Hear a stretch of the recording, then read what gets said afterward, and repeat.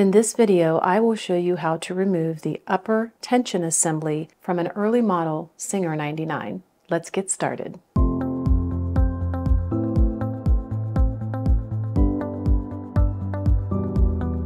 So if you're working on an early model Singer 99 and you have the tension assembly that doesn't have the number dial, there's a chance that your tension assembly here may still look different than the one I'm working on today. I will do my best to explain through those differences, and there could possibly be one more part that you will remove that I don't have to remove on this machine. But for the most part, I think we'll be working with the same parts. So for this tension assembly, we have this little thumb nut right here, and this is what we turn whenever we want to increase or decrease the tension. And this one is pretty stiff right now. But the first thing that I want to do is to just totally twist off this thumb nut. So I'm just going to turn it counterclockwise until it comes off. That might take a few turns. So all the way counterclockwise until it comes off in your hands. And here is the thumb nut. Now, yours might look a little bit different. I have these little cutouts here around the back portion of the thumb nut. You may not have that, but take this off and set it aside. Don't bag it up just yet because you may need it again, but thumb nut. Then you should be able to just pull off the beehive spring, and yours might look a little bit different. This is very skinny and tapered, but it's because the tension discs are much smaller on this early model than some of the other early models. That doesn't matter. Just take it off and set it aside. The next thing that you will have is this little pin follower here, and it should either have this little tab in the center, or actually it may go all the way across and it might be a little bit bigger than this one. But take that off as well. And then finally, we're going to remove the two tension discs. Get the spring out of the way, and we pull them out. So these are the discs that we'll want to clean up before we put them back on the machine. So two tension discs. Now, it's tempting to grab the spring and remove it next, but I don't want you to do that. Because whether you have this exact upper tension assembly or you have the other style that was on the early model machines, this spring is not going to come out now. It's not stuck. It's actually seated partially behind this stud on your machine. So for my early model here, what I need to do is actually unscrew this stud to get it out, and then the spring's going to come with it. Now, I would recommend trying to turn it. This one is loose because I actually took it out once already, but it goes counterclockwise to unscrew it. If you cannot get this to turn, then what you can try is putting this thumb nut back onto the stud until you have just a little bit of the end sticking out.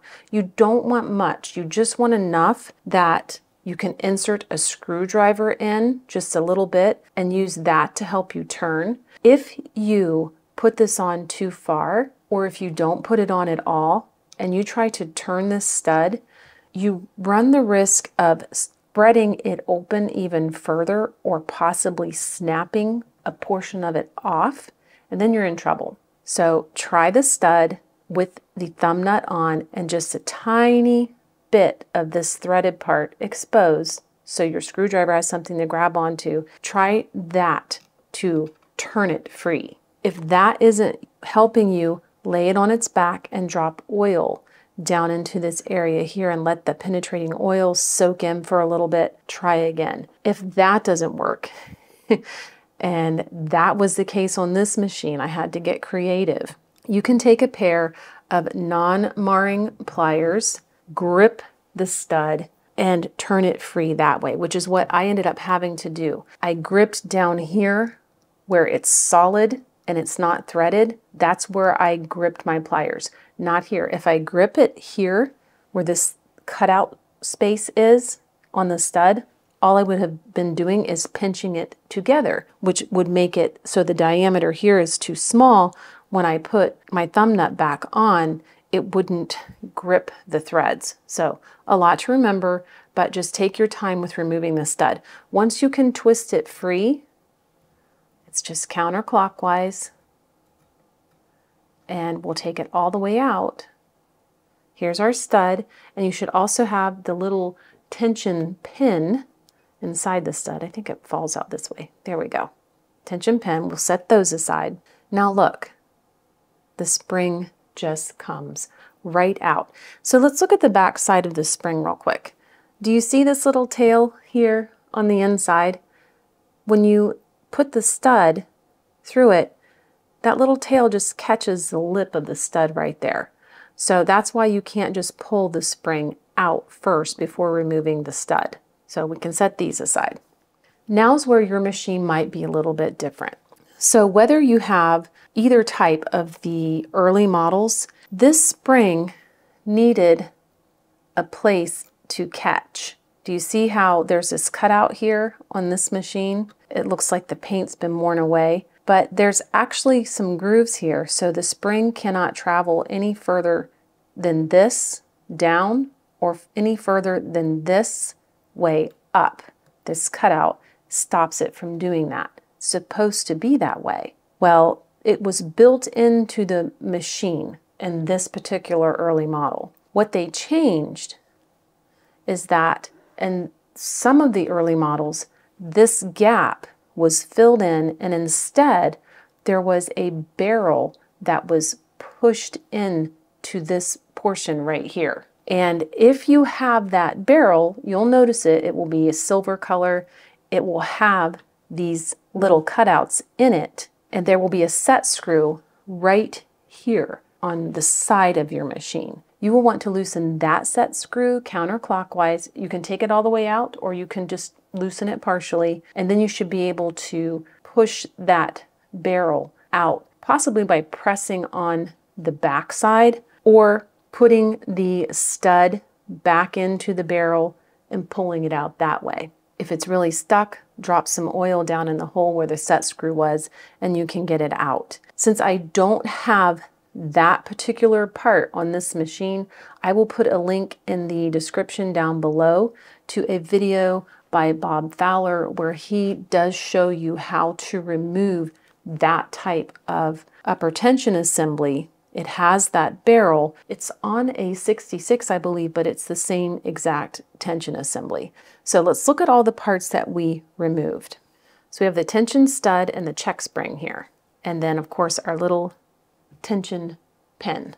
We have our 2 tension disc, the pin follower, the beehive spring, and finally the thumb screw or thumb nut that we use to increase and decrease the tension, which is also our little helpful tool for possibly removing the tension stud if it's stuck. And that's it. We have removed the upper tension assembly on this early model Singer 99. You can go ahead and bag these parts up for cleaning if you would like.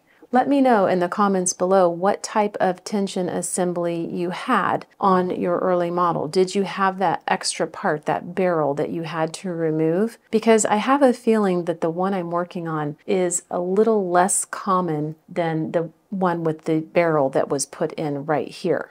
When we come back, we are going to start removing the needle plate, the side plate, the feed dogs, and I think it's time to go ahead and get this hand wheel off of the machine as well. So that's what we will be doing on the next video. Thank you so much for watching and following along. I'll see you guys again really soon. Bye.